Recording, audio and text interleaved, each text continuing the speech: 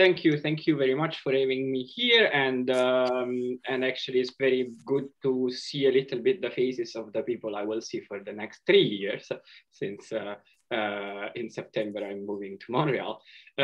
Okay, so the idea of, I mean, the plan is this. I would like to talk about a few problems that you guys know maybe, and put them in under the perspective of group actions in low dimensional topology. So this is what the focus is about here, is the actions of groups, especially finite groups, especially Z2, the group with 2 elements, over manifolds of dimension 3 and 4, and how these problems about group actions are related to some problems we are all familiar with, or with which I would like you to familiarize. And so, okay, the first problem, I think, I mean, Duncan knows, and if you went to some of Duncan's talks, he most probably mentioned the slice ribbon conjecture.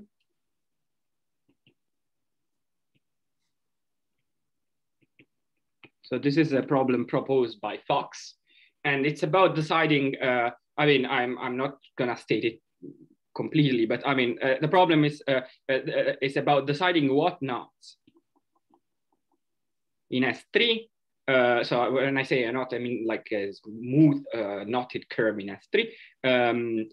What knots in S3 bound a smooth disk delta inside the 4 ball. Okay. So delta properly embedded, meaning that the boundary of delta is precisely the intersection of delta with before, and this is precisely the knot with the boundary of before, sorry, and this is precisely the knot. And I mean, it's conjectured that these knots all appear as a boundary of certain singular surface inside the tree sphere with a very specific type of singularities. And these surfaces are called the ribbon surfaces. Now, I don't want to talk much about ribbon surfaces. I'm just gonna talk a little bit about the problem of deciding what knots bound smooth disks. These are called slice knots. Okay, and so we have very little understanding about this about slice knots, but we have many results about establishing the conjecture. In particular, the slice knots have been completely understood when you restrict yourself to the class of 2 bridge knots. This was done by Liska, and in 2000 something, I think. Sorry, I'm not going to be very precise with dates, but anyway, it was done by Liska in the early 2000s, and this proof basically goes as follows. So let me illustrate the proof of Liska with one example. So you consider the knot, the torus knot T35. This you can think it as the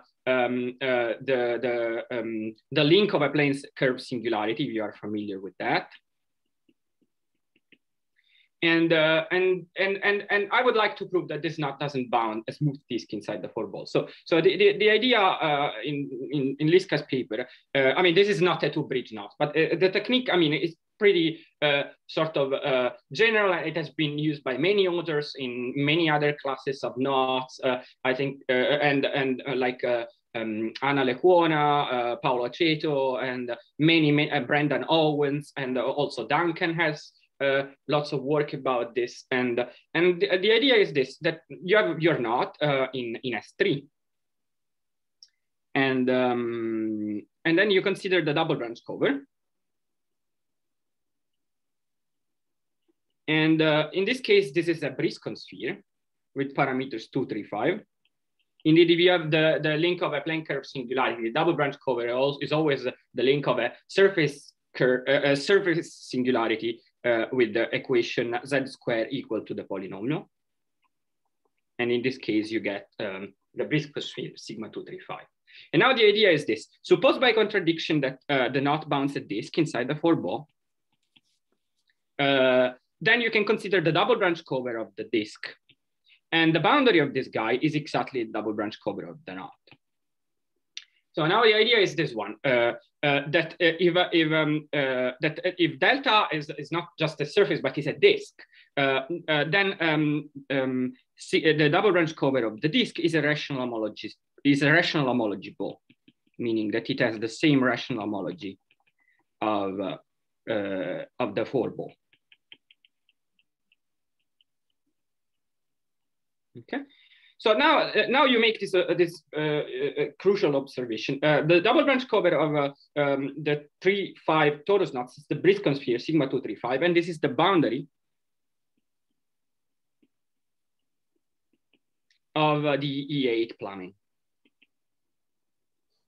And now the idea is that you can take so this sorry, I meant the opposite.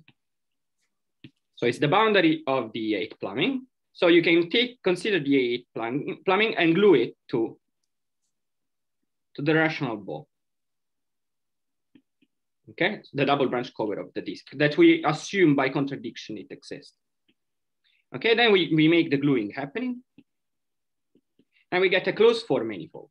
Okay, and in the construction of this four manifold, I used the fact that the knots bounce a slice disk, bounce a smooth disk inside the four ball, because the piece I'm pasting here, it's the double branch cover of the disk. Okay, and okay, so now you get this four manifold, and this is a closed smooth four manifold, and there is a theorem by Donaldson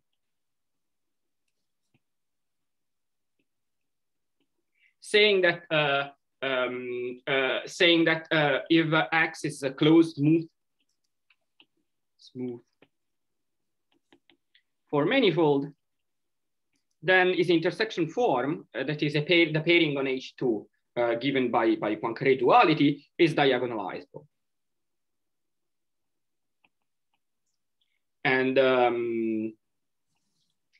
And this means, but on the other hand, the E8 plumbing, the intersection form of the E8 plumbing is not diagonalizable.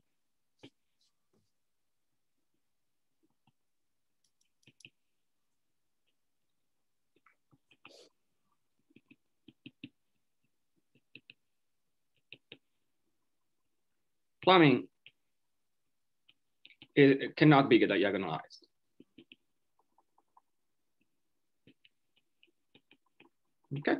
Okay, and so you reach the contradiction, and the contradiction was originated by the fact that we could take in the construction of the four was originated in the construction of the four manifold in the moment when we took the double branch cover of the slice disk. So now the point is that the real point of the construction is that when we glue this piece, the double branch cover of the disk, we don't change the intersection form of the E8 plumbing. Okay, and the point is that this same technique would have worked if the double branch cover of if the four manifold we passed here, W. I mean, the only thing we use is that the double branch in this construction is that the double branch cover of the knot bounds a rational homology ball. So, and the way we produce the rational homology ball, we said, oh, okay, if the knot is sliced, then the double branch cover of the slice disk produces the rational homology ball. But you see, this rational homology ball can come from somewhere else, and if for some reason that is unrelated to knot theory, the double branch cover of your favorite knot does bound a rational homology ball, but the knot you're dealing with is not sliced, then you can use this method and you get no obstruction. So no obstruction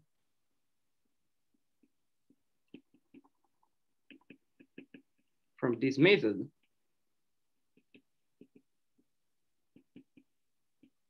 if sigma k is the boundary of a QHP4, meaning a rational homology ball, independently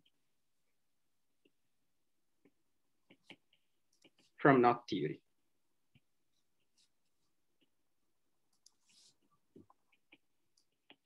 Okay, you see, this is a question about 3+1 dimensional topology, as I call it. It's like a question about three manifolds bounding four manifolds.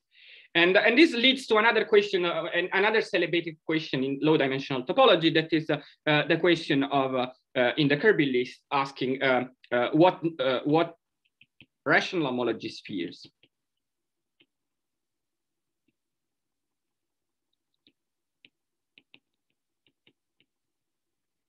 bound rational homology ball.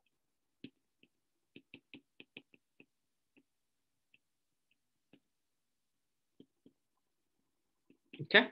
Okay, very good. And so you see, this technique of Liska can have a critical failure. And like the typical case, I mean, if you are familiar with this, is when you have a knot that is not sliced, but it has a mutation that is sliced.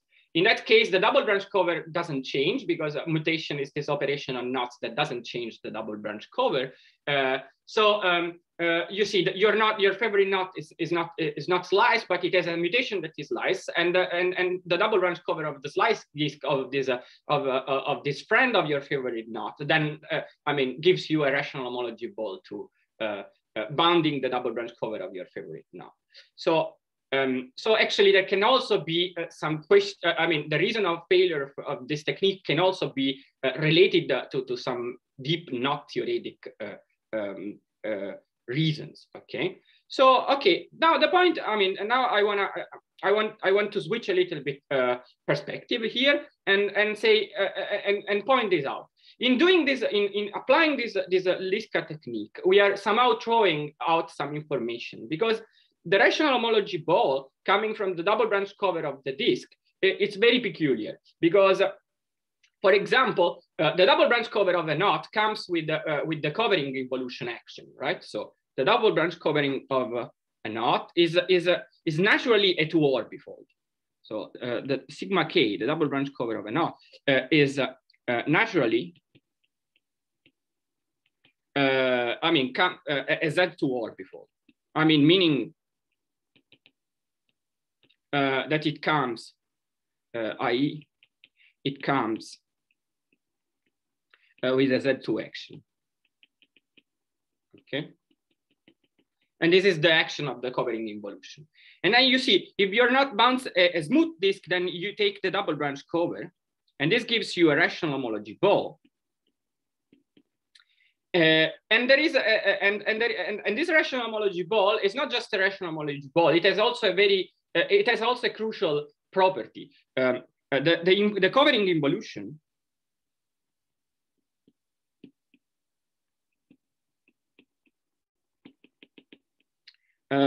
tau from sigma k to sigma k extends over the double branch cover of the disk.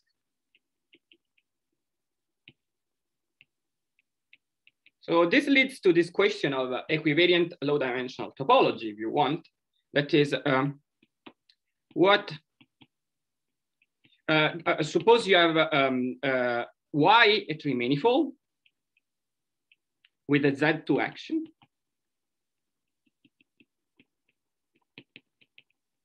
And W, and suppose you know that Y bounds a rational homology ball.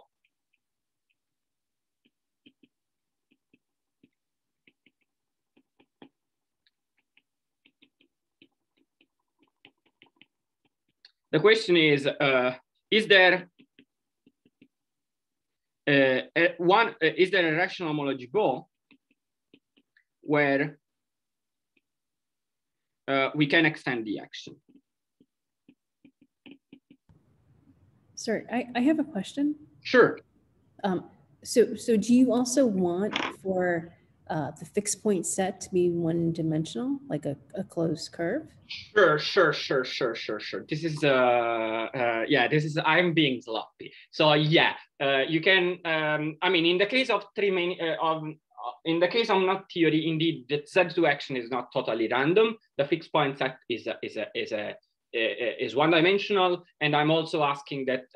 And of course, I mean, the rational homology ball that comes from the double branch cover of the disk also contains a smooth disk, and that also contains a smooth disk bounding the fixed point set, and somehow the involution doesn't just extend over it, it extends with that with a discus fixed point set. So indeed, you can even be more precise in asking this question if you are if you assume the perspective of a not theorist. But this is a question you can ask in general, and there are some also nice results in the case of actions that have no fixed points or have isolated fixed points. So so indeed, yeah. So you're right. This is asking questions about, I mean, assuming things about the fixed point set can be essential according to what are your what's your perspective. But it's interesting to study the problem in its full generality. Okay, did I answer? Cool. Okay, so this is okay. So this is a question about group actions. Okay, so then let me switch topic and to another topic that can be of interest of low-dimensional topology, and this is exotic structures for manifold.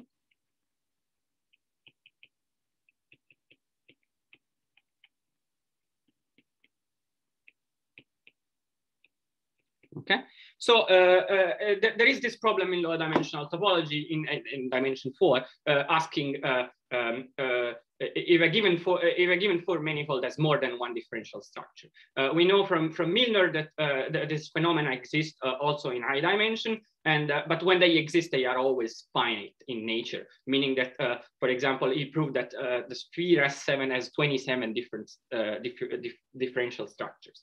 So in dimension 4, this finiteness sort of result breaks down, and we actually and where, for example, you have the K3 surface, and this has that is an algebraic surface, smooth, and this guy carries like a plethora of different differential structures, and we know some operations you can make on the four manifold to change the differential structure. Namely, there is this Fintuchtel-Lantern surgery, or I don't know how you call it.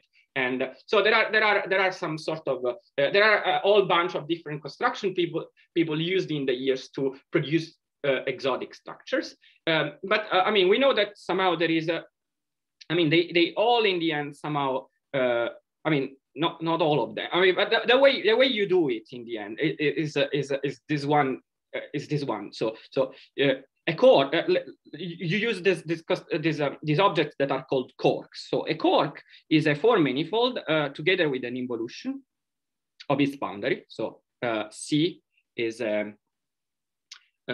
smooth compact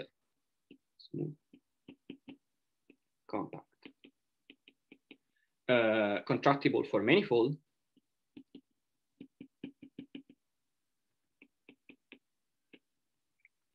And tau is an involution of its boundary. And usually C is assumed to be a Stein. C is usually assumed to be Stein.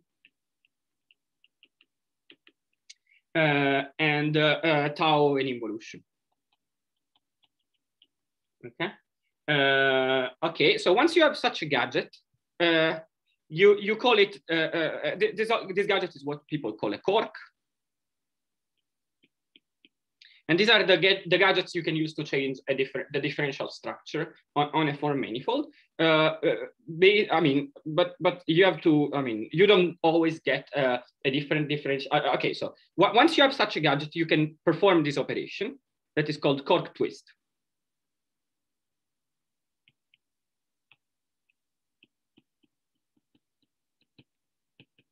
And the idea is that you take your favorite four manifold, you want to prove it has different, a couple of different differential structures. So you do this.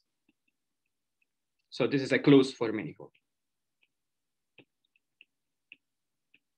You search an embedding of a quark inside the four manifold, and then you do this. You remove the image of the embedding, and you paste back the piece you removed by twisting the gluing map using the involution on the boundary of C. Okay, so you embed C as a Four manifold with boundary inside your favorite four manifold. So you have a target four manifold you wanna that has a given differential structure. Now you wanna produce a new one. So you do this. You produce a quark, then you embed the ground four manifold inside your target four manifold. Then you remove the quark and you glue it back using using a different gluing map. And the gluing map is prescribed by the tau of the quark. Okay, so this is what I'm gonna call X twist. And this four manifold turns out to be homeomorphic to X4 based on Friedman theorem. And and if tau extend over the quark, actually it's diffeomorphic. On the other hand, so this leads to the following definition.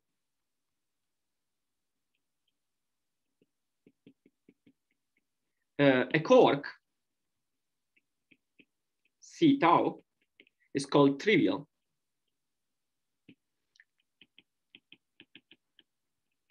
if tau extends to an involution tau twiddle of the quark. Okay, so if you have this extension, so if the quark is trivial, then the quark twist, when you do the quark twist, you don't change the differential structure. On the other hand, if the quark is non-trivial, then you have a method to produce some potentially different differential structures on your four manifold. So to carry on this program, you need a few things. First of all, you need a machine to produce quarks. And there are many constructions. These have been studied by Akbulut. Then you need to know methods. You need to come up with ideas about embedding your favorite quarks inside your target four manifolds, where you want to build, where you want to twist the differential structure. And finally, you need two more things. Then you need to prove that your quarks are somehow non-trivial, and this tells you that. Somehow you're going in the right direction of twisting the differential structure. So the point in the end is to decide. The question is decide. Sorry, I have another question. Sure. So do you really need for it to extend to an involution, or do you just no, you just need it to just a diffeomorphism, right? You just don't want it to extend to diffeomorphism, but it doesn't have to be. Yeah, when does it? It can extend to an homeomorphism. You just don't want it to extend to a diffeomorphism. Maybe it doesn't square to the identity, but that's not a big deal. Yeah, sure. So you are really catching all my. I'm being sloppy. I recognize that. It's just I want to say many things, and thanks for the question. Yeah, indeed, you don't need it to extend to an involution. Okay. Yes, I'll just ask a quick question. I don't want to sure. Derail you in this, but what's the importance of involution as opposed? Oh no, there is no importance. In fact, when I said is usually assumed to be Stein and tau squared to be the identity, that's not the case. Indeed, there is a very nice paper that came up in 2016 by Ruberman and other authors. I don't remember them, and I'm sorry if I'm really disrespecting these people, because they did like great work. And in their paper they come up with quarks that have a whole group structure, a whole group acting on the boundary, and different elements of the group generate different quark twists, and then you can use all of them. Yeah, sure, you don't need tau squared to be the identity. The most famous example, though, examples like the first one that were studied, there's a Mazur quark, they come with an involution. So it's not important. It's just like the most basic way. Also, many constructions generate quarks with an involution.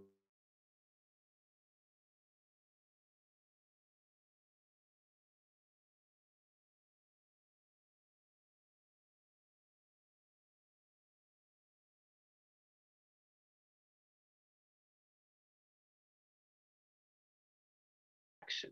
Okay, so this is again, we are going in direction of a question of group actions in low-dimensional topology.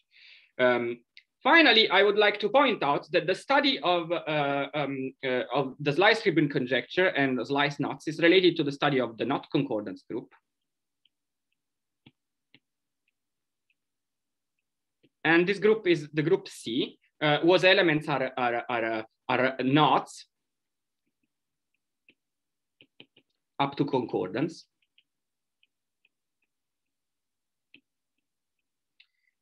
Meaning that equipped with a connected sum. By concordance, I mean two knots, K0 and K1 in S3 are called concordant, are said to be concordant.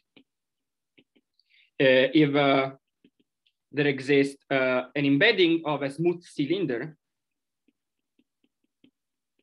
inside S3 cross I that interpolates within the knots.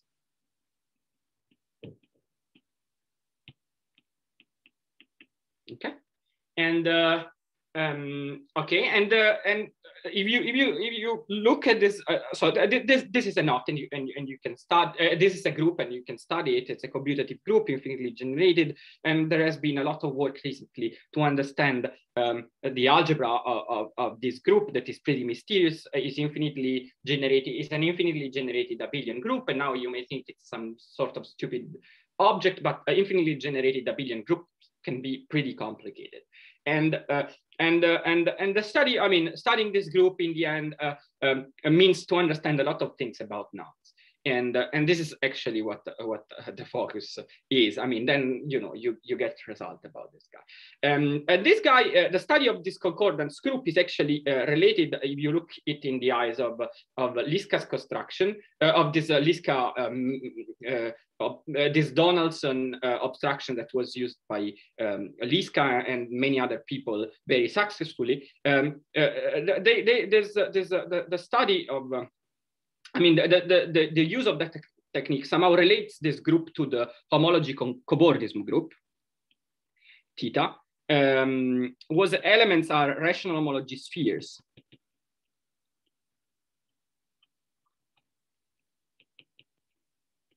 Up to homology cobordism.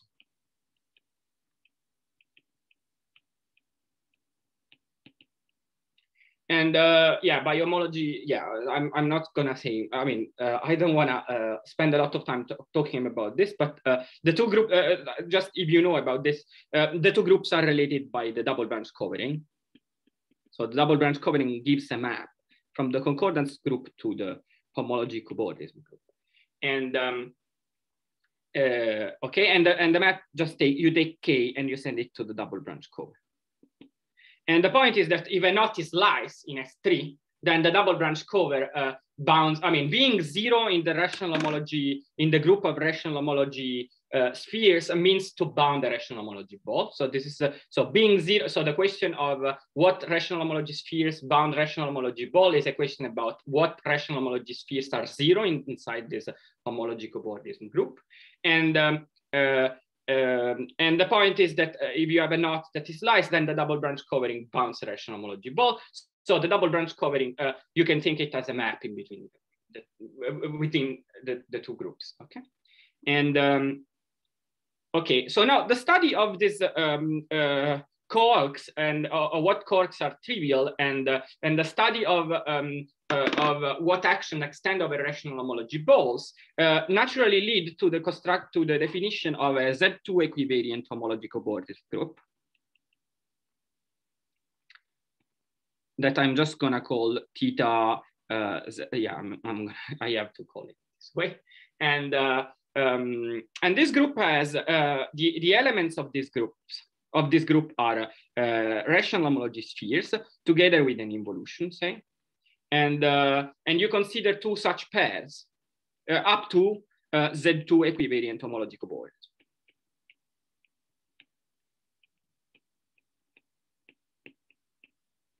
Meaning that you consider two such pairs to be equivalent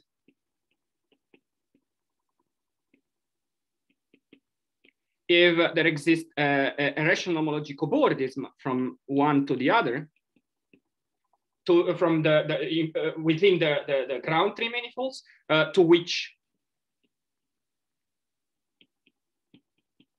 the involution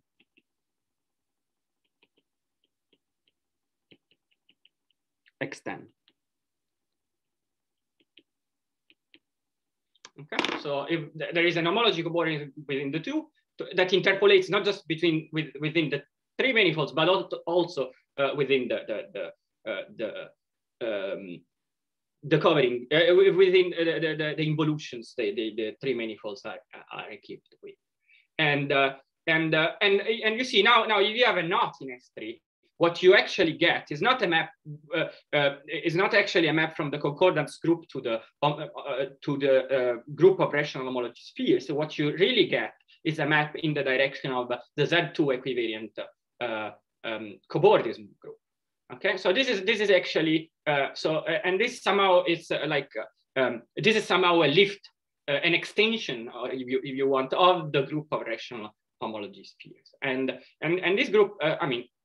If you are interested in knot theory, this group deserves to be studied. And indeed, if you have a quark, you can think it as an element of the Z2 equivariant homology cobordism. And the question about the quark being trivial or not, it's about the quark being zero or non-zero in the Z2 equivariant homology cobordism group. Very good. And now I get to the title of my talk, that is Symmetric Knots and Floer homologies. So I still didn't say what's a symmetric knot.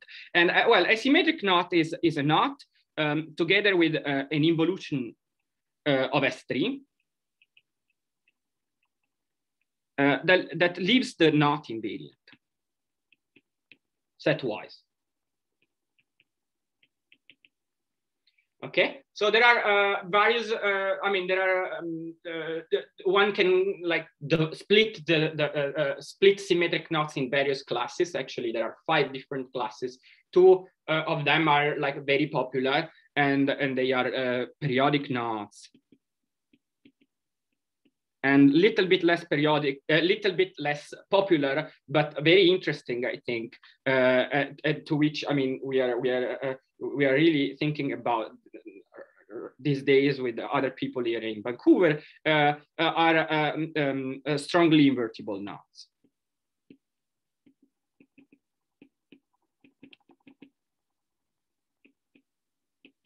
And I think this strongly invertible case is very interesting because about periodic knots, we have lots of, I mean, we have some techniques to study them, but when it comes to strongly invertible knots, we have some classical techniques I would be happy to talk about, but I don't have time.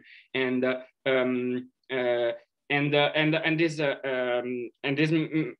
this is very little, and I mean, there are very few tools to study this object apart from this sort of classical techniques, and we think, and why me and other people that actually, I mean, techniques from Floer theory can be applied to study strongly invertible knots and not just periodic knots. And okay, anyway, so this is these are the object, the symmetric knots. And the point is that you can define the point about the strongly invertible knot case that is very interesting is that you can define a homology cobordism group, a concordance group.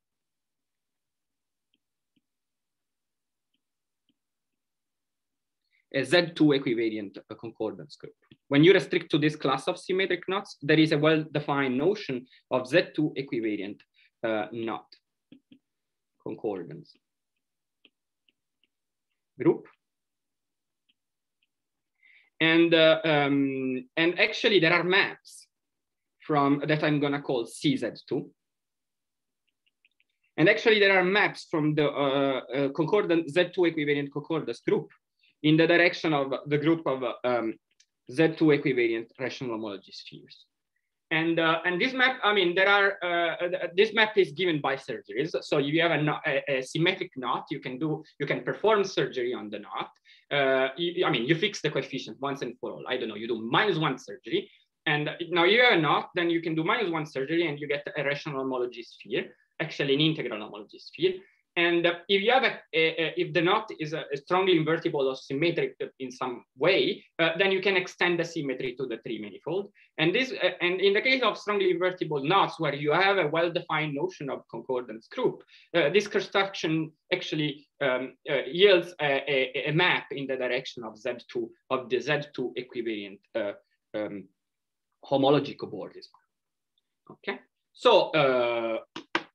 So you see, this is sort of the picture. So on one end, there are some classical constructions, like there is this classical obstruction that can be made stronger if you move in the, I mean, if you somehow put some effort in studying equivariant 3+1 dimensional topology. And when I say 3+1, I mean 3-dimensional topology, but also a little bit of 4 and vice versa. So, so on one end, if you are ready to jump in the study of equivariant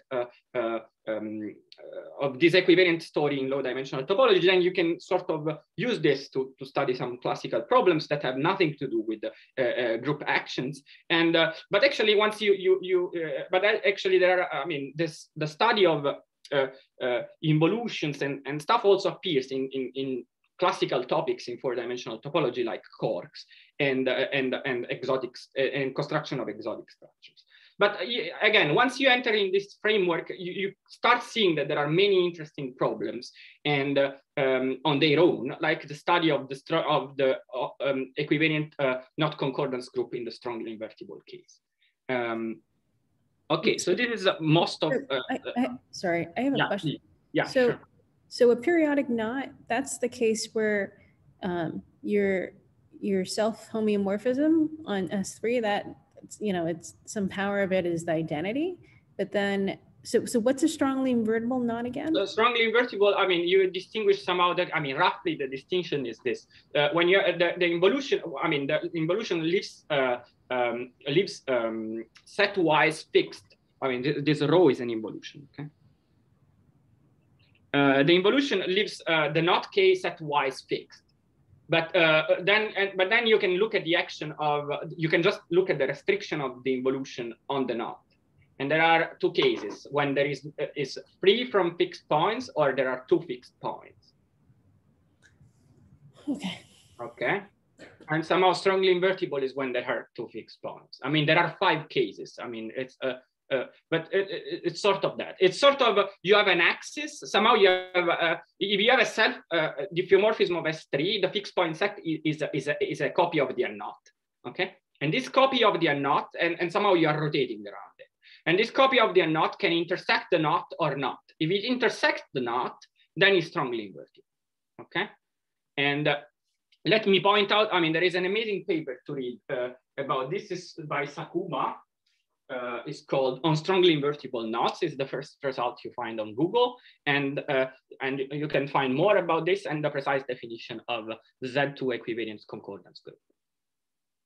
Okay. So that's how I answer my question.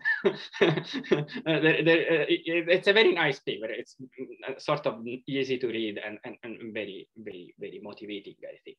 And that's from where I got most of the motivation. And actually, the other to get interested in this topic. And okay, I'm almost done with the, and then I'm gonna say a few words about how you use Floer theories to study this. Let me also conclude this sort of introductory part to the problems I'm interested in by saying that there has been a lot of work in the study of group actions in 4-dimensional topology. And so, you know, we are really, sometimes, I mean, one has to realize that we are stepping on the shoulders of giants and that worked before us. And especially there has been an extensive study of group of S1 actions on simply connected for manifolds, and there are some glorious results. And there has been a lot of work by the early school of gauge theory, you know, there are some very nice results by Danny Ruberman and many, many other people, Jim Bryan that is here at UBC, but many, many other people. I mean, by citing these names, I'm misrespecting many, many people that that really work hard on this topic, but still there are many open questions. Let me cite two without saying much about them. One is about exotic R4s. For example, recently Taylor constructed some exotic R4s that do not emit an S1 action. So maybe one can use, one can distinguish exotic structures from four manifolds by saying, oh, look, I have this four manifold, it has two differential structure, and this one comes with a Z2 action, a smooth Z2 action, and this one doesn't have any Z2 action, okay? So this is actually, if you don't use Z2, that is sort of, you use S1, for example. Taylor has this construction where he constructs exotic R4s where S1 doesn't act at all, and then you can build. I mean, and then you can build some others where you. I mean, so yeah, this is a question, for example, to be precise. Are there examples of exotic R4s that do not emit any smooth structure? Any smooth action, and I mean faithful smooth action, and any non-trivial smooth action.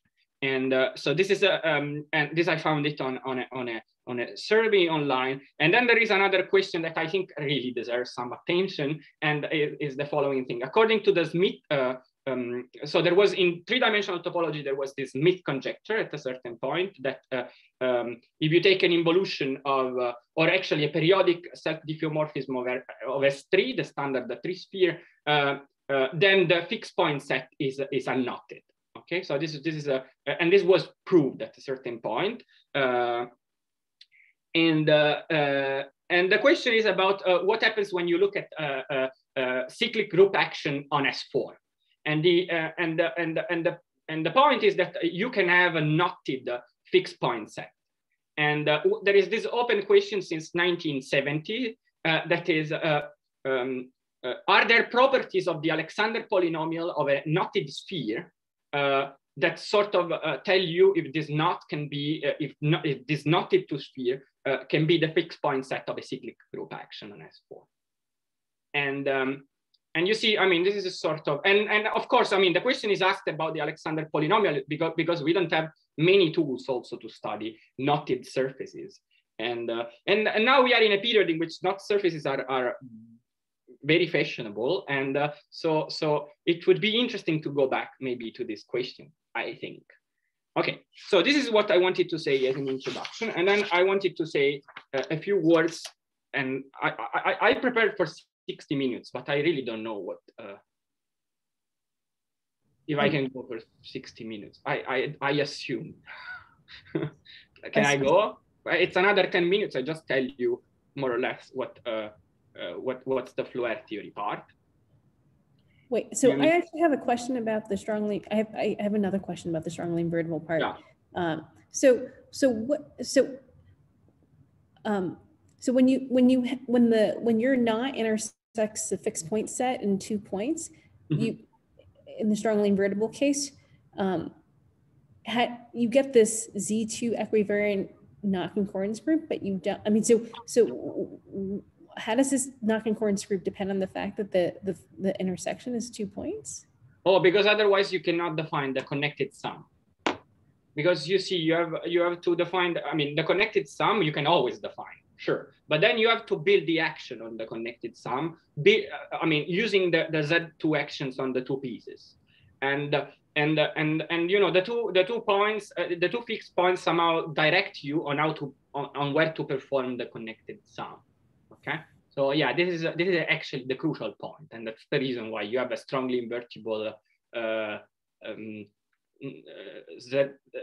have a strongly invertible not concordance group and not a periodic, and not in the periodic case. Yeah, I mean, actually, I tell you, there are many sort of questions that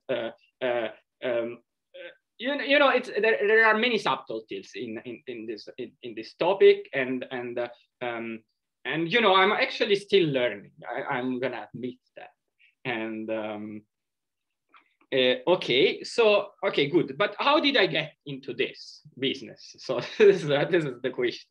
Okay, so the thing is basically what I did in my PhD thesis, and what I'm doing now is sort of extension of that. And okay, and basically during my PhD, at a certain point, I was studying this involutive Heger-Floer homology. So really few words about this. Given a three-manifold, Oshvat and Szabo built a chain complex, CF minus of Y. And actually this chain complex is associated to the three-manifold and a spin structure, a spin C structure, but in what follows, I'm always gonna use that spin C structure is spin. And okay, and the homology of this group is a three-manifold invariant. Now, so this is Oshvat Szabo build this group, and this proved to be a crucial tool in the study of certain questions about 3+1 dimensional topology. And okay, and these groups are related to the Cyberbitten invariant and many other successful stories in dimension 4. So now Hendrix Manolescu in 2015 or more or less during that date, because that's when I started my PhD, and more or less in that period this paper came up. They show that the Floer group comes with an involution. I mean, with a chain map that preserves the grading and squares to the identity up to chain homotopy. And then they use this to build an invariant of, I mean, here again, S is self-conjugate. That's what you need to build this involution. And then they use this to build a stronger invariant by doing this thing. They look at the mapping cone of 1 plus iota. Okay, so this iota is this map that they build in their paper, and they use it to build a stronger invariant by forming the mapping cone. And what's this mapping cone thing? Is you take the Heger-Floer group, you extend coefficients with the group F joint Q modulo Q square, and then you introduce this new differential, that is the old good differential with the higher term, 1 plus iota. Okay, and if you are familiar with the equivariant group homology, this F joint Q modulo Q square, it's sort of, I mean, that should make you ring a bell. And anyway, so you see, using this iota, somehow you can introduce higher terms in the Floer differential, and then you can use this. And this produces a stronger invariant. In particular, they prove that if you compute the homology of the mapping cone, you get something that has rank 2.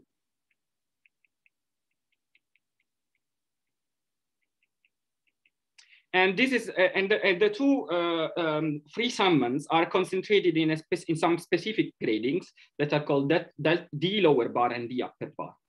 And these two numbers produce homology cobordism invariants.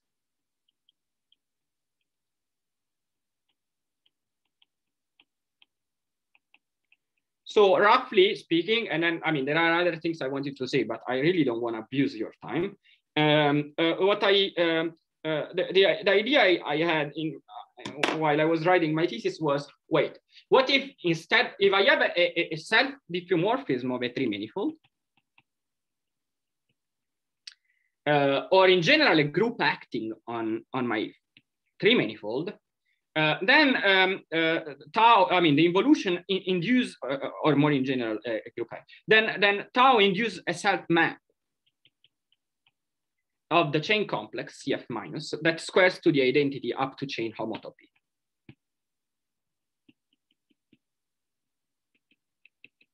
And in general, if you have a group G acting on a three-manifold, you can make G act on the chain complex by chain maps. And with the I mean, this is a homotopy action. Okay, I mean, you don't really make the group act; you make it act up to homotopy, meaning that the map G sharp composed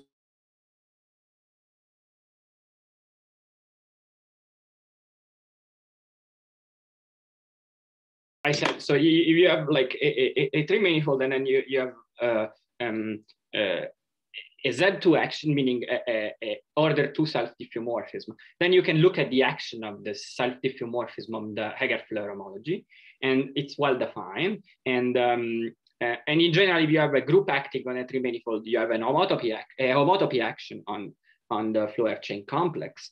And now the idea is that you can use the same technique of Hendrix-Manolescu to define a group by looking at the higher differential introduced by the covering, by the involution. In particular, I studied this when Y tau is the double branch cover of a knot, and tau is the covering involution. And in this case, you apply this construction, and the mapping cone turns out to be a knot invariant that we called CFB minus. And the B stays for branched, and we call this Floer branched homologies. And this is a joint paper with Anders Tipschitz and Sungkyung Kang.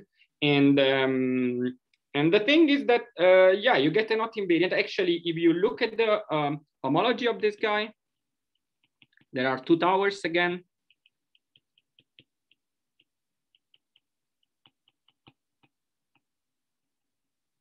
And these are concentrated in 2 gradings, delta lower bar and delta upper bar. And this give you not concordance invariance, delta upper bar and delta lower bar. And actually, you can show that the delta upper bar is larger than the delta and the delta lower bar is smaller than the Owens-Manolescu invariant.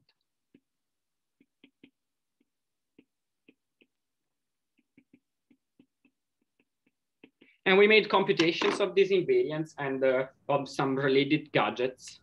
And I have a question. Sure. So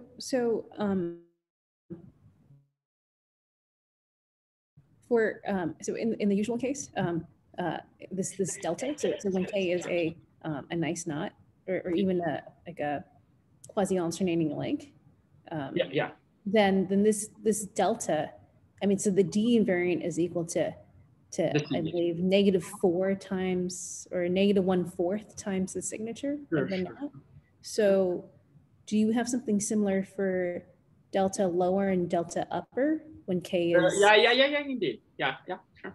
They are both equal to the thing. Delta lower for alternating knots, delta lower bar is equal to delta, that is equal to delta upper bar. And then you use the result you quoted by Owens and Paolo Lisca, and then you prove that they are all equal. But there are other cases when you get something else. Like for Montesino's knot or pretzel knots, you compute, and then you get some other stuff. And then you can also compute for torus knots, and you get 0. Oh wait, so you're saying okay? So okay, yeah, I mean, you don't get 0, you get the delta invariant. I mean, the real point is this, that we don't just study these invariants. I mean, this is I'm hiding stuff. So these invariants are some numerical things, but then there is also a group you can study. So there is a subgroup HF minus, we call it BHF minus connected. That is a subgroup of the torsion of this homology.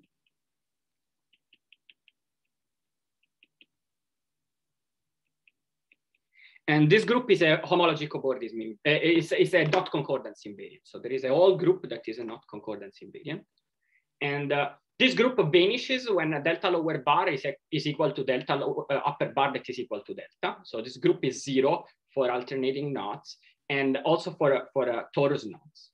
And but if you compute for pretzel, you get something different. And if we compute it, we show how to compute this group using this construction that is called the lattice homology.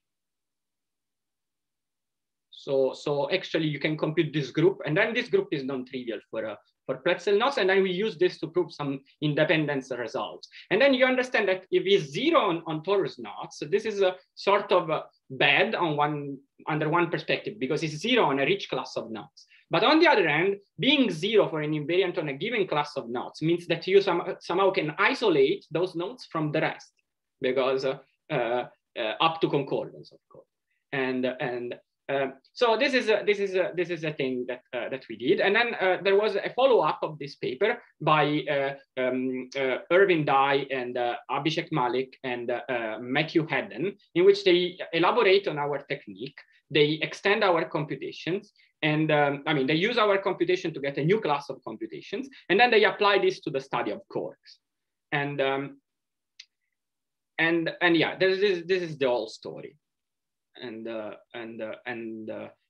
mean, this is part of the story, because recently we start discussing the existence of these techniques can also be adapted to the study of the equivariant knot concordance group, and indeed there is a sort of an equivariant tau invariant one can define. And one can define also an equivariant upsilon invariant, if you are familiar with the Egger-Floer package. I mean, this we can do both in the strongly invertible and periodic case. Actually, tau is just, I think, in the periodic case. And I mean, it's sort of another story, but it's actually the same story if you look at under the perspective of engineering the Egger-Floer machine to get invariance of equivariant gadgets, quote unquote. Okay, and this is everything I wanted to say. So well, let's thank Antonio first. Then I guess open up the floor for further questions.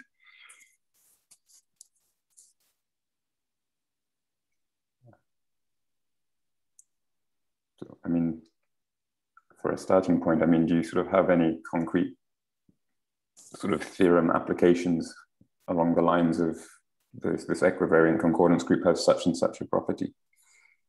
Okay, so this is so yeah, sure. We can. I mean, in our paper, sort of, we showed that. So there were some questions of. By Livingston asking what knots were, so what happens when you take the knot concordance group and then you quotient it by algebraic knots? I mean, do you get something infinitely generated? You do.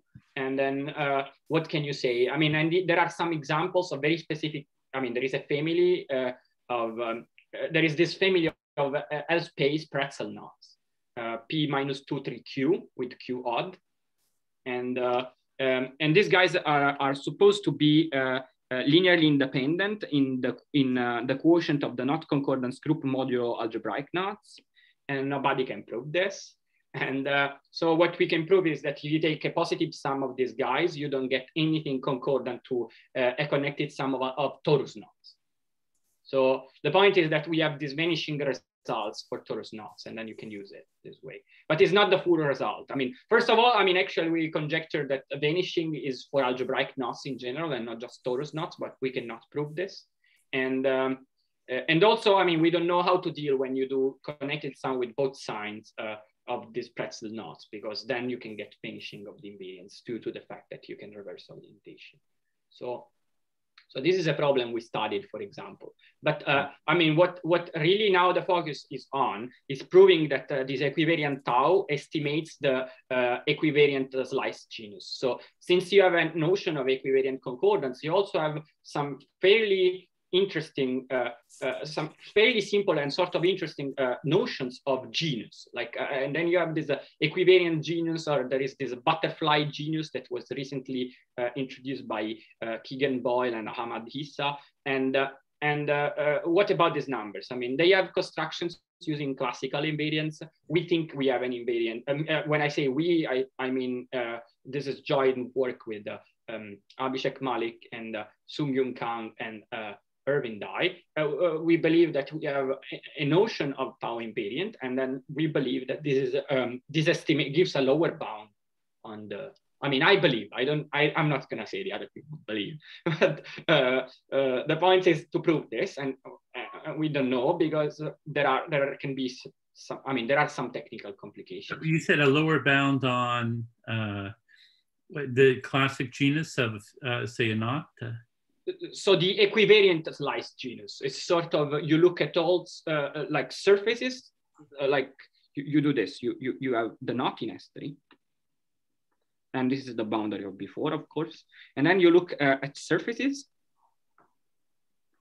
inside B4. And the knot is symmetric. So you have also an action. And you ask if you can find a surface F in B4. I mean, you look at surfaces in B4 such that you can extend the action to B4. And the surface is left invariant, set-wise. And such surfaces exist because they exist actually in S3, and then you push them inside the four ball and equivariantly. And then you ask for the minimum genus of this guy. And then there are some other questions like slightly different. There is a different flavor for this question is called, and there is this notion of butterfly surfaces that Keegan introduced recently. Keegan and Ahmad introduced recently in their paper. And that's another number, and that one would like to understand. And the point is you need the tools. What if you take just a, not necessarily a symmetric knot, but then look at the two full branch cover, you know, if it has genus, whatever, say it's sliced downstairs and upstairs, the thing is equivariantly sliced. And oh, I see, because you say that guy comes with a symmetry, and then you can, yeah, that's another question that, yeah, one hits naturally, and we don't know. I mean, we know nothing. I mean, this is not a completely dark room, because some people notice the room, but it's still dark. I mean, it's a room that has been there, and researchers in low dimensional topology noticed that, because there are many people that consider these questions, but sort of we didn't do because we didn't have the tools. What I think is that now we have some tools, and we can try to attack some of these questions. And you understand that once you enter this dark room, there are many natural questions, and one of these is the one you made, and we have many others. It's just there are so many that we are losing track, and the point is what methods you use. And there has been this equivariant Donaldson abstraction that Ahmad came up with, and they are studying, and we are more like doing the Hegel-Floer thing. So there is, I mean, I don't want to abuse your time again, but there can be other constructions. In particular, if you have, and this works also for surfaces, in knotted surfaces, you can look at the cotangent bundle. I mean, Hegel-Floer homology counts J-holomorphic curves inside symmetric products of Riemann curves. Another way of defining invariance using symplectic topologies, you look at the cotangent bundle of I don't know, S3. And then inside there is the unit cotangent bundle, that's a contact manifold. And if you have a knot downstairs, you can look at the conormal bundle, the unit conormal bundle inside. And this is a Legendrian submanifold of this contact manifold. And it has a well-defined Chekhov-Eliashberg algebra. And the point is that if two knots are isotopic, then their conormal bundles are contact isotopic. So this Chekhov-Eliashberg algebra that is a contact invariant is indeed a differential invariant of the knot downstairs. This thing can be used also in dimension 4. You can look at the cotangent bundle of S4, and you can look at the conormal bundle of a knotted sphere. And the point is that when there is a group action downstairs, you can lift it upstairs, and you get a contact action on the contact manifold upstairs. So this leads to equivariant contact topology. So you have a contact manifold, you have a contact action, you have an invariant, a Legendrian that is left invariant by the contact action. What do you do? Is there a well-defined notion of equivariant Chekhov-Eliashberg algebra? Can you compute this? And in particular, even without the group action, you just go in S4, you look at a knotted sphere. Can one compute combinatorially the Chekhov-Eliashberg algebra of the conormal bundle? And this has been done in S3 for braids. I mean, using braids presentation for knots in S3. Can one do something similar for knotted spheres in S4? And this is a problem, like, I mean, and this is like, there is no group action yet. And then you can take into account the group actions too.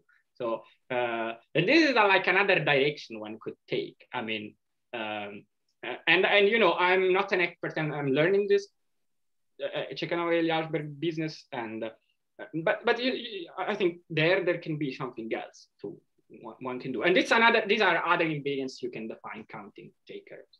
So this is yeah. Well, let's thank Antonio again. You're welcome.